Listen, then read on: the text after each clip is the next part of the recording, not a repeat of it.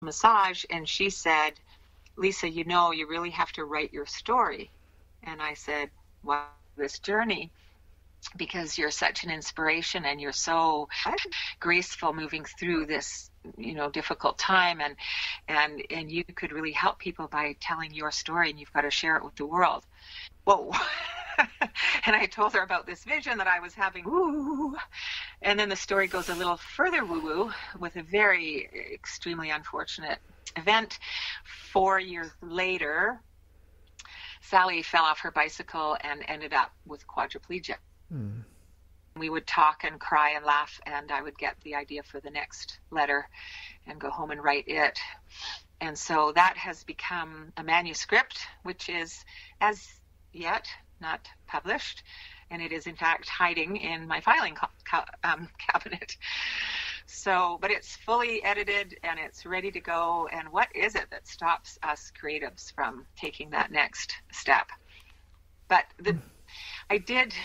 And then the most recent part of the story is Sally passed away a couple of years. Well, actually, right around the time of me returning from Iceland and experiencing the breakup of my relationship, Sally died, and it was quite an incredible experience. Again, she was just an incredible human being. And I actually promised her on her deathbed that I would get this book published. And she had started, you know, with quadriplegia, she had started watercolor painting, and her assistants would put an elastic band or a hair tie around her hand, holding the paintbrush to her hand, and she would paint with that. And so she created this incredible body of work. I had really no idea how extensive her work was. So another darling friend of hers decided to mount an art show posthumously, and I presented the letters to Sally as a dramatic reading at that show. I did 2 different readings of it, and it was very moving and very powerful. And of course, being the songwriter that I am, there are songs interwoven into the text of the book. So my dream is to have it published as a book with an accompanying download or physical CD. Because there's some powerful songs on there about healing, and, you know, some of them are just more like chants.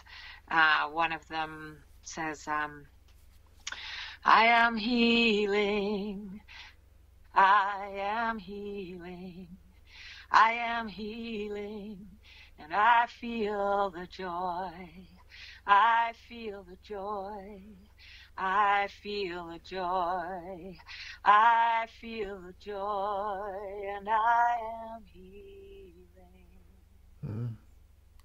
It's got a few verses like that, feeling the peace and feeling the love, and yeah.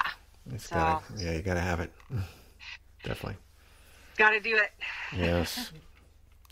Do you think we all have an artist inside of us? Absolutely, I do.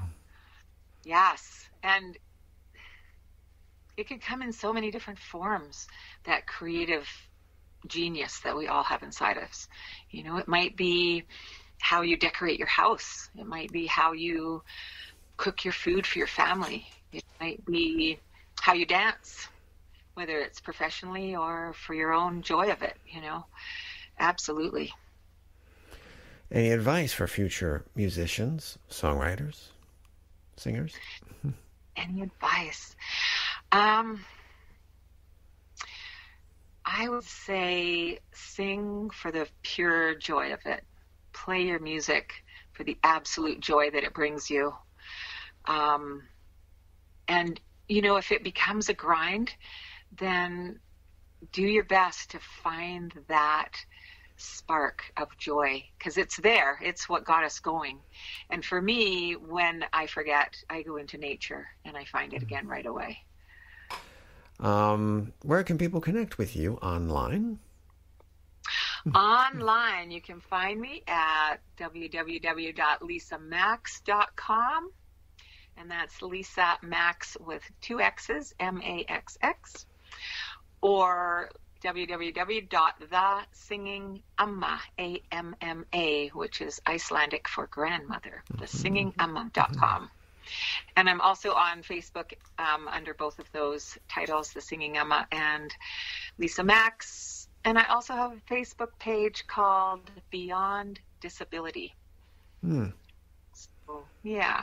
And for me, that is, let's find that light and that joy and that spark of life, and, look beyond the disability in somebody to the ability that we all have.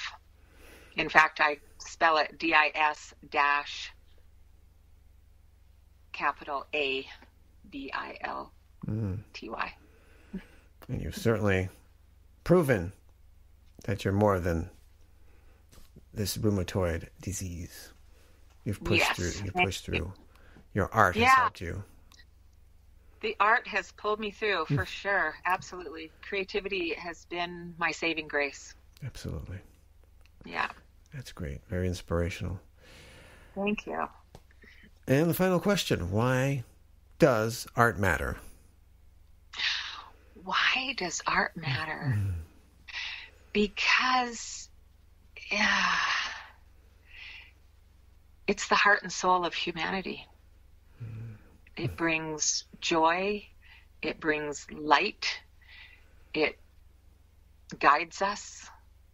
It supports us through the darkest times. I mean, I have walked through a few dark times in my life, and it has kept me above water. Absolutely. And here you are. It's living proof you made it here. And I'm, after 25 years of extreme pain and disability and, all the losses and everything, I'm more joyful now than I think I've ever been in my life. So, and that's, a big part of that is letting the creativity flow and having it guide me, for sure. For sure. It's because your art matters. Absolutely. Because art matters. Yeah. Your music matters. So keep doing what you're doing. And definitely it's an inspiration to me. And I know it'll be inspiration for anybody listening to this, especially anybody suffering with rheumatoid disease, as we'll call it. Thank you. And, in the letters to Sally, I intentionally didn't say what I live with or what she lived with, because disability and, it can come in a lot of different forms. That's why my art matters. All right. Well, thank you very much for being a guest on the show. Thank you so much, Alex. It's been a real pleasure to be here and to chat with you. Okay. Well, there you go. Like I said, audio problems, I don't know why they existed, and why it would be good for the first 30 minutes or so, and all of a sudden it just went crazy there. But she moved to different rooms. We disconnected and reconnected. So I hope you enjoyed it no matter what. Hopefully this never happens to me again. She does live in Canada. I don't know if there's something going on with the Aurora Borealis. I don't know if it goes in that area. But you never know. Still, I'm inspired, and I hope you were too, that she found a way to use an iPad using GarageBand, which just so happens to be the program I used to record all these episodes on. That's great. She found a way. And if she can, I know you can. I mean, she has a physical disease that affects her body, and she's made it through it as best she can. She did not give up. And that's one of the hardest things, is how far can you push yourself? What else do you have left in you? You can be surprised just how capable you are. And this body we have may have some physical limitations, but your spirit is only limited by what you believe you can and can't do. Remember that. There's a lot that can be done, and if she can do it, you can. That's a great inspirational message on this day of all days. So thanks for listening, and if you want to look out For more ways to connect with Lisa, go, of course, to theartistreallymatters.com and check out all the links to her social medias and websites and purchase her music. I think I'm going to have to listen to this whole album. Just the 2 songs I listened to on SoundCloud were really good. So thank you, one and all, for being a part of The Artist Matters. It's great having you here and supporting these artists. And if you're an artist who is interested in sharing your story, reach out to me. Love to have you on the show. So until next time, this is me, Alex Rudy, saying, no matter where you go, let your creativity flow.